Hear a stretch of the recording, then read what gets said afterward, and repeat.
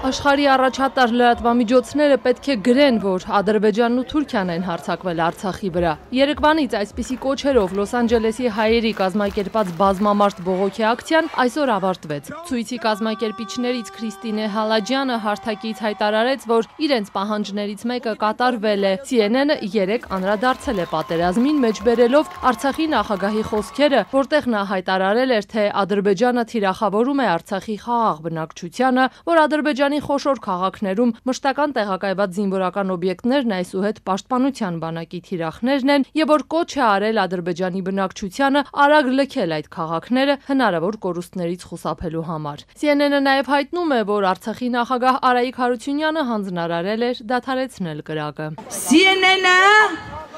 միջազգային ասպարեզում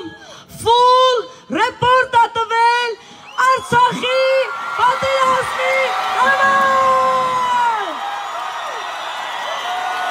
Եվ նաև գրել են, որ մենք մեր մարդասիրությունը թույլ տալով, մարդասիրությունից դուրս գալով, նրանց զգուշացրել ենք, որ քաղաքացիներին հանենք և հետո հարվածել ենք ռազմաբազային։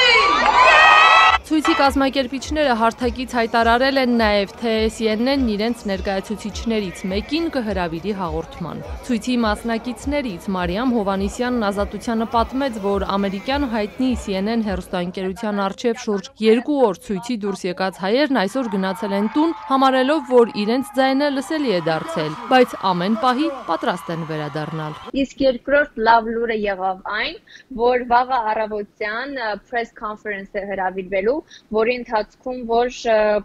քննարկվելու է Ղարաբաղյան այս հակամարտությունների հարցը։ Մենք պայման ենք ներկայացրել։ Եթե վաղը այդ press conference-ը տեղի չունենա, դա մեկ պայման։ Եվ երկրորդը, եթե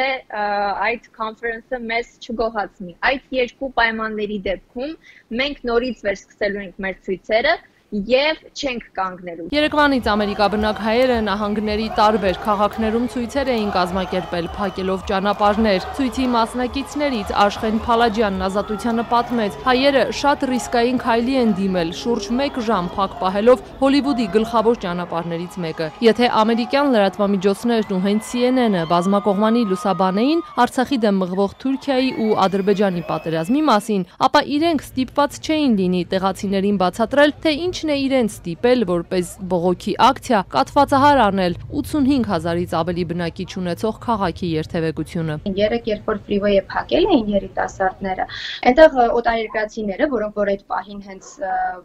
խցանման մեջ էին,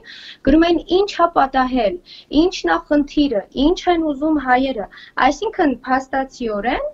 այստեղ ապրող մարդիկ նույնիսկ տեղյակ չէին, բայց եթե CNN-ը մի հատ այդպիսի ռեպորտաժ թողարկեր, ապա բոլորն կիմանային, որ Արցախում պատերազմ է։ Լոս Անջելեսը հպարտ է հայկական սփյուռքի ամենամեծ տունը լինելու համար։ Ժամեր առաջ Թվիթերյան իր էջում գրել է Լոս Անջելեսի քաղաքապետ Էրիկ Գարսետին ու շարունակել. Մենք կանգնած ենք հայ ժողովրդի կողքին, կոչ եմ անում Վաշինգտոնում մեր առաջնորդներին վարել հետևողական և խիստ դիվանագիտություն, որն անհրաժեշտ է Արցախում խաղաղության հաստատման համար։ Թուրքիան պետք է դուրս գա հակամարտությունից։